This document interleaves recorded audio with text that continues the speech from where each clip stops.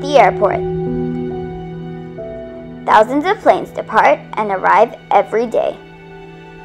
Long queues and tight schedules mean that airport staff have to work fast. But how does it really work? There are 4 main airport operations which help airports organize staff and management. Landside operations are to do with passenger service, maintenance of the terminals, and additionally, customer parking. Airside operations include aircraft arrivals and departures, plane navigation, and ground staff. The billing and invoice operation are airport revenues, flight bills, and invoice handling.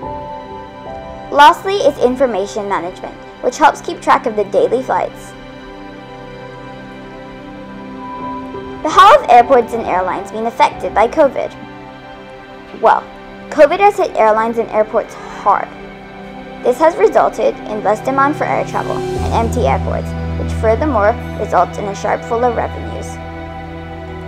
In fact, the pandemic led to a 620 million air traffic reduction in just the first quarter of 2020, with flights becoming cheaper to encourage more to fly.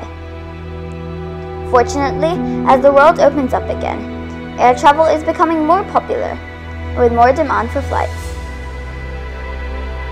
Planes are now full, and we can only hope for the best to come in aviation.